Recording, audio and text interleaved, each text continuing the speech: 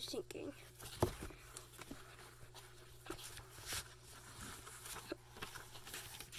Realize. In step 3, we want to realize the principle of the universal mind to be the principle of our mind. Science has proven that every single animal, vegetable, and mineral reflects a pattern of energy. Everything is made up of this energy, that this mind is creative, has the ability to create. We are an extension of this universal mind or intelligence. Since we cannot be separate from it, it must be one which it shares qualities. This is highly important since the universal mind and this creator, you and I are the co-creators. This mind, universal mind, expresses itself through each individual. So essentially, we're all using one universal mind. Just like air.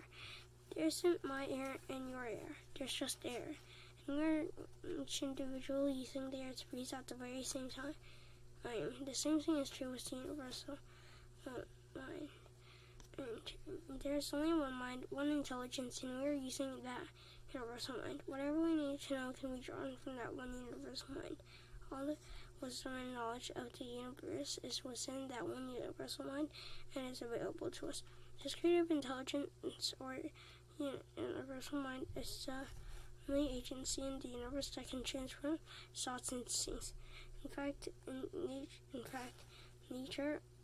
In fact, it's always doing that whether we realize it or not. Because of its supportive nature, this mind will transform negative thoughts or positive thoughts into form or reality.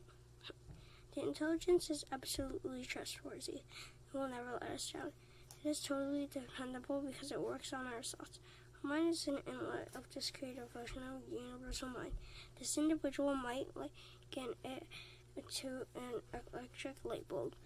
The light manifests through it, but it's not produced by it. The intelligence or universal mind manifests through us, but we do not produce it. So in step 3, we want to realize the principle of the one universal mind to be the principle of our mind. Importantly, that we are one with it and not separate from it. Limited as our mind is, we still have a universal mind or intelligence, as it is forever united with it. This creative intelligence, hearing all the ideas like ocean and flying through the brains of men and women, and ocean has surface and it has depths. No one can tell where the surface ends and the depths begins. The surface is our conscious mind, and that depth is our subconscious mind. Universal mind is expressed through our subconscious mind. What this means is that our subconscious mind is open at both ends. At one end, it is open to the universal mind and creative intelligence, where we can receive wisdom and guidance. It is open at the other end for input and programming bias. The combination of the two can create anything that we are willing to accept. So basically,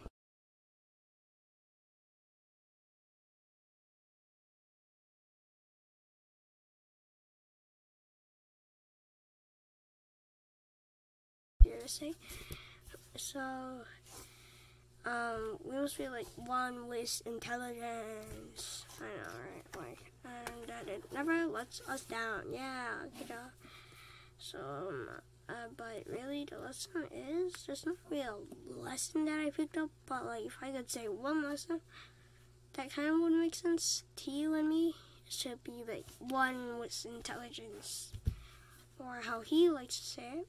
And it's Dr. Robert Anthony, author of this book, The Universal Mind, or Intelligence. Yeah, I'm calling it intelligence. But that's really the only lesson I could think of or understand about. So, but anyways, Ask Kids is a book on how kids can learn from dad, and Alien Stole Her, because my book's back here and it was stole. So yeah, like and subscribe. Bye.